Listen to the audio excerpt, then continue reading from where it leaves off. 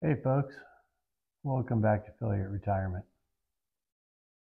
So a couple train videos back, I mentioned that I got a box of trains from the antique fair last spring. This would have been probably March or April, and kind of a funny deal. My buddy and I and the wives, we were at the antique fair. See, this lady's got a bunch of boxes full of trains. I mean, a bunch. So we take a casual look, and a lot of it's kind of on the junky side. And we start to move off, and she said, "Hey, you two ain't leaving here without any trains." He's a flyer guy, and I, of course, only looked for the Lionel. She had both. So we went back and did the right thing and looked at some of these bigger boxes. And honestly, like I said, it was kind of a lot of mixed stuff, a lot of kind of junky stuff in there. We kind of both decided it wasn't really worth hauling home, hardly. And she says, "Look, I told you you're not leaving here without a box of them trains. You can have a box for $20. We said, "All right, well, maybe we better look a little more." So we get a looking more, but we're still not really taking one. And she says, "Look, all right, $10 for a box, and you go ahead and for $10, take as many boxes as you want. Fill up a box, whatever." So we look a little harder, and I find this one box. I felt bad about cherry picking the boxes at that point for $10, right? So I find this box. It looks like it's got probably more stuff I'm interested in than the others. And I said, "All right, I'll take this one here," and I give her the money. She takes my money and she starts filling the box up. And I'm like, "Hey, look, like I got to carry this, right?" And she's like, "Don't care, that's your problem." And she went ahead and pretty well filled her up. Same with my buddy. So here's what we walked away with, what I had to carry out of there, I should say. This big old box right here. And then she threw this set box on top.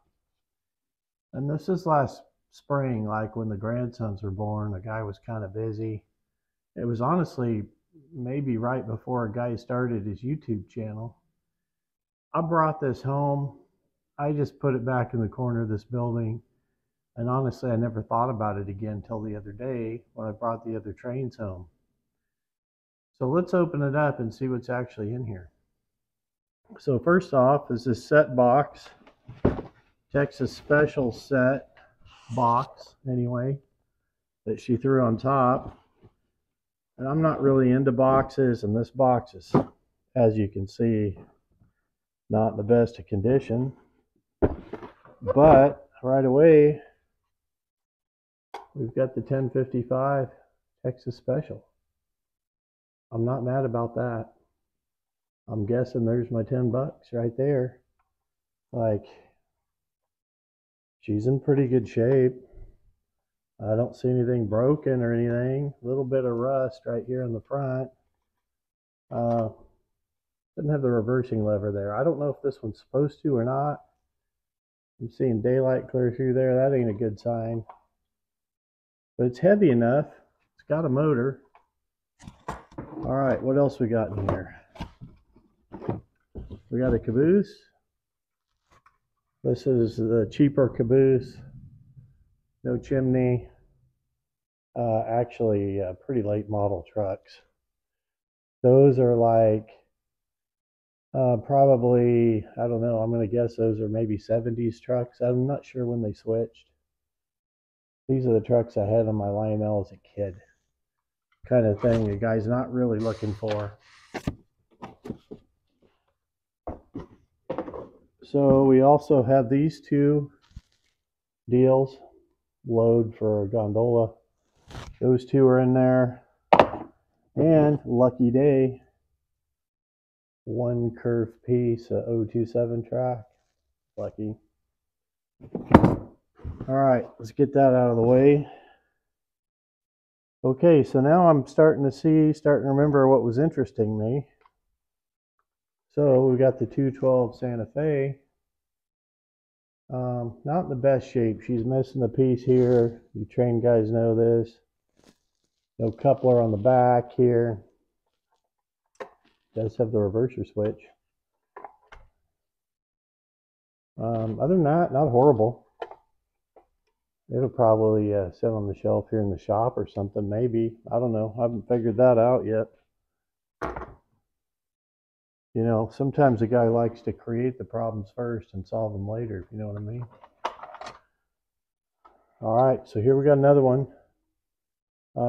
This one's light enough, there's no motor. So this would be the dummy unit. Again, no coupling. Partially broken on this end. Again, it's at the weight of this, it's got to be dummy unit. That's diesels. I have one of the like cheaper version. I don't know if I have it in a previous video or not. Let's see what else. So, got the Baby Ruth boxcar. Pretty common, I think. I know I have several of them.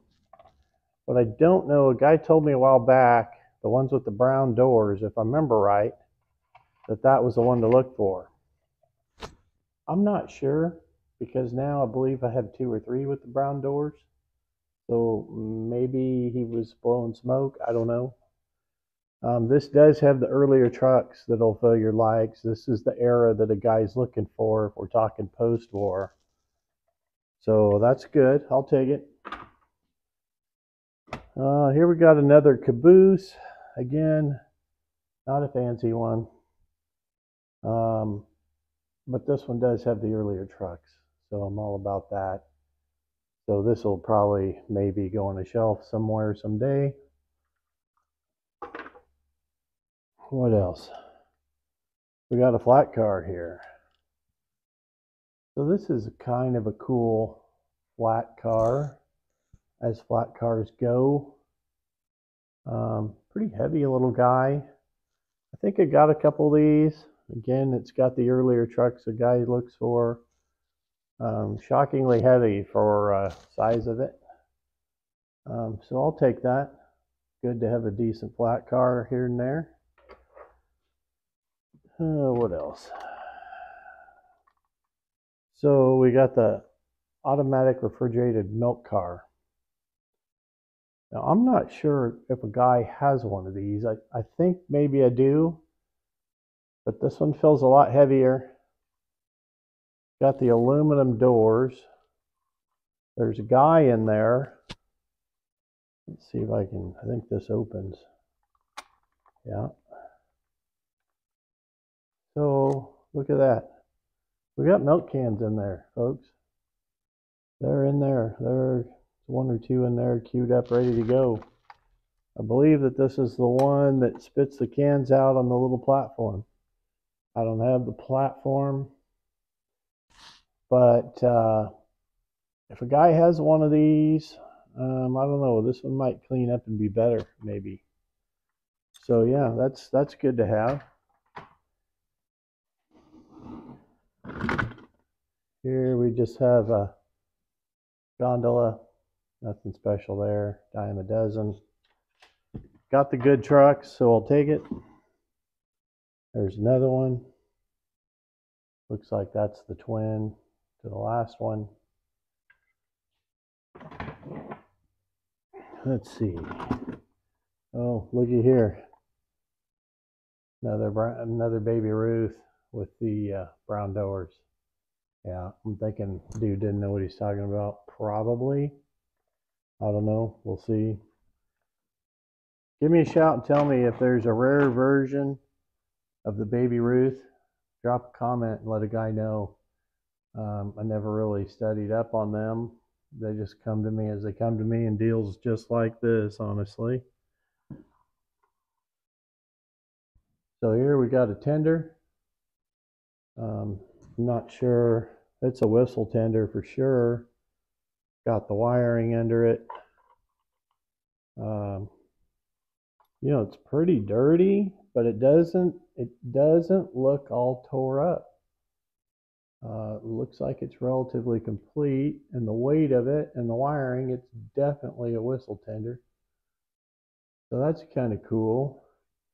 Don't believe I have a locomotive missing the tender, but you know, you never know. That could change tomorrow. You know what I'm saying? So another gondola. Again, these things are dime a dozen.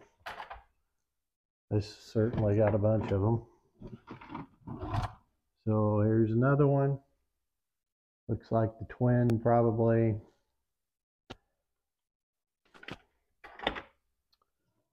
Oh, this is interesting. Got a Texas Special shell. Huh. Interesting. So neither one of these has the cutout for the coupler in the front. Anyway, good looking shell.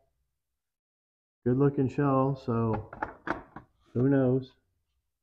I don't have another chassis for it. So here we got another milk car. This is a different version because it's got the plastic doors. So I'm good with that.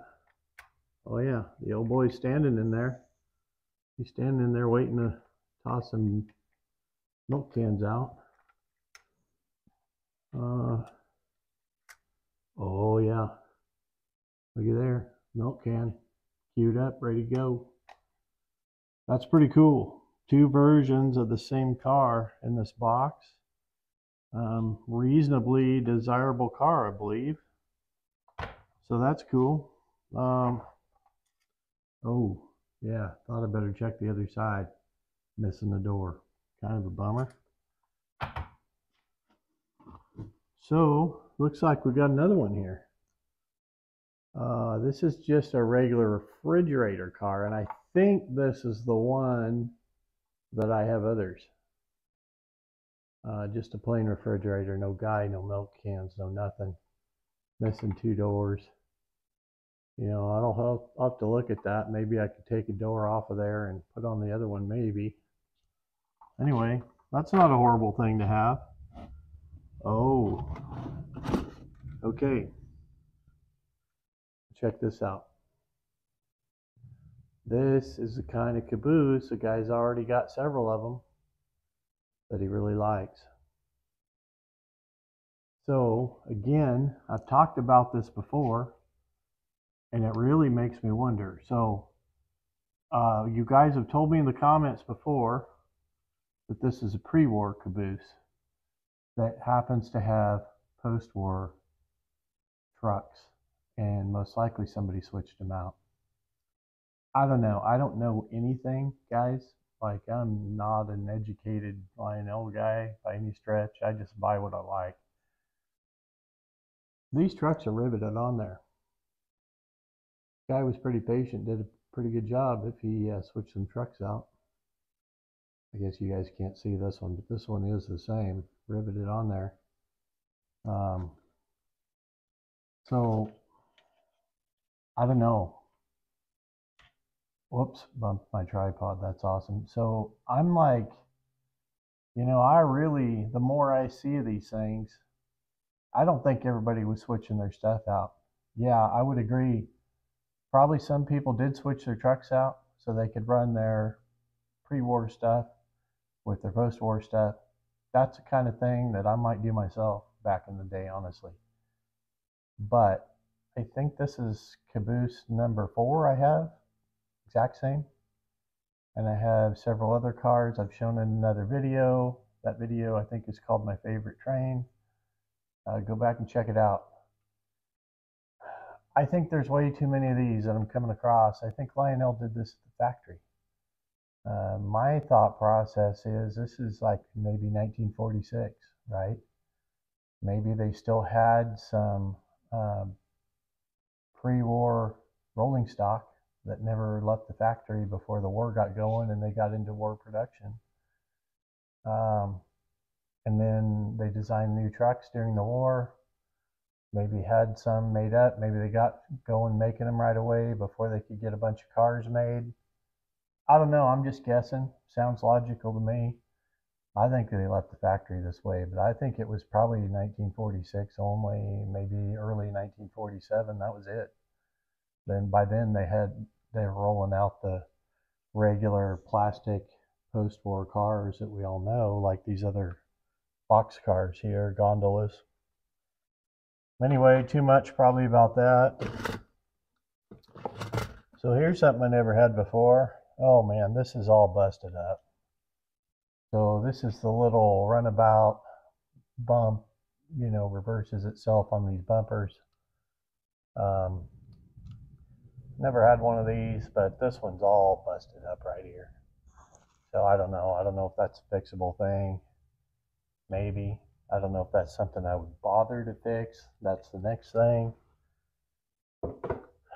Not much else. Here's something different. I don't know what this is. So here is another little caboose. I don't see any maker's mark. Hold up. Oh, Japan. It says Japan there. I don't know. It's got like a male guy or something holding a stick out there. Maybe guy's duck hunting off the back of the caboose. I don't know. Guessing it's mailman or something. Kind of a neat little caboose, though, honestly.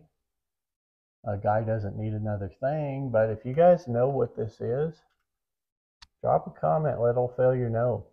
Because it's a kind of a cool little cheapo kind of car. I'll take that, whatever. It can sit on the shelf somewhere. So one last thing. Looks like we got us a transformer.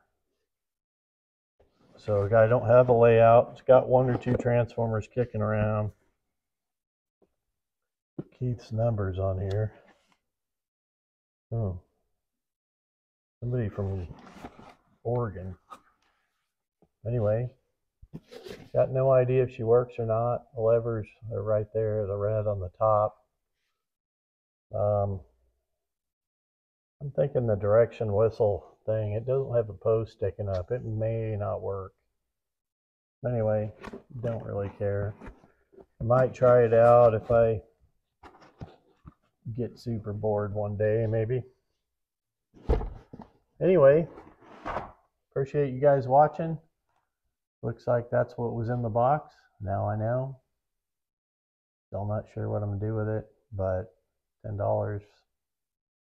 Feel like there was $10 worth of stuff there. Am I wrong? Drop a comment. Let me know what you think of it. Be happy to answer any of your questions. I'm sure some of you guys can tell me more about what I got here because I don't know everything. So drop a comment, hit the like button, subscribe if you haven't already. I'd hate to think of you missing out on this fun. Anyway, appreciate you watching. You folks have a good day. We'll see you next time on Failure at Retirement.